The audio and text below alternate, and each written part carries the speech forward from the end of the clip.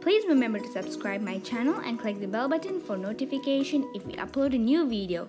So let's get started. Hi friends, welcome back to Amisha's vlog. This is Amisha Pradeep here, and today I'm going to be doing another experiment. Today's experiment's name is diving octopus. So the materials required for this experiment are a bottle of water,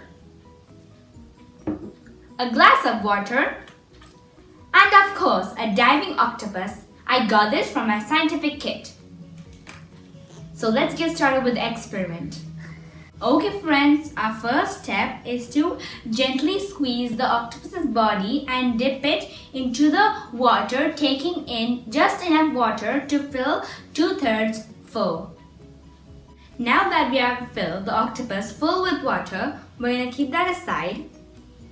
And now we're going to take the bottle full of water and open the cap and then place the octopus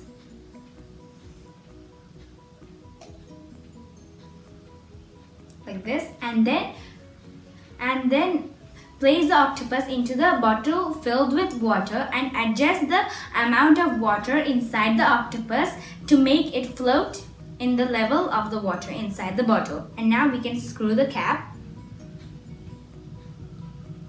Now that our octopus is inside the bottle, we have to gently squeeze the bottle and the octopus should sink to the bottom. And when you stop squeezing the bottle, the octopus should resurface. Make your octopus move up and down like it's alive.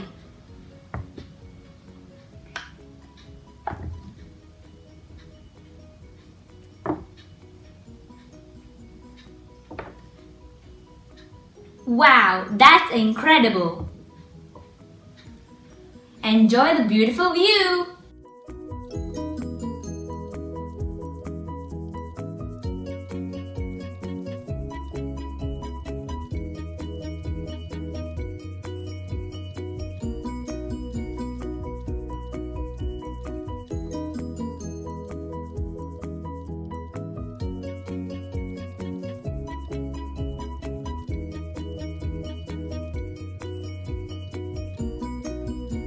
Okay friends, now I'm going to tell you how does it work. Unlike the diving submarine, the octopus floats because of air pressure. When you squeeze the bottle, the pressure inside increases.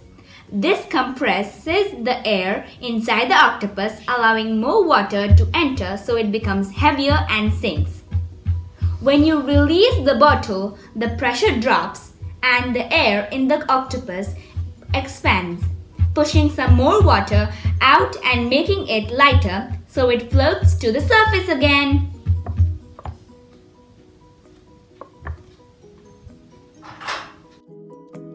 Friends, do you want to know more about diving octopuses? Okay, I'll tell you. The diving octopus works the same way as a real submarine does. To dive, a submarine's ballast tanks are filled with water, which makes the submarine heavier. To surface, the water is blown out of the tanks with air. In water, the deeper you go, the higher the pressure becomes. Many fish have small gas-filled sacs in their bodies that work in a similar fashion. Squeezing the sac makes the fish sink, while relaxing the sac makes the fish rise. Okay friends, so I hope you enjoy my simple experiment. You can also try this at home with your friends and family. Please remember to subscribe my channel and click the bell button for notification if we upload a new video. We'll see you in my next video. Till then, bye! Thank you for watching. This is Amisha Pradeep signing out.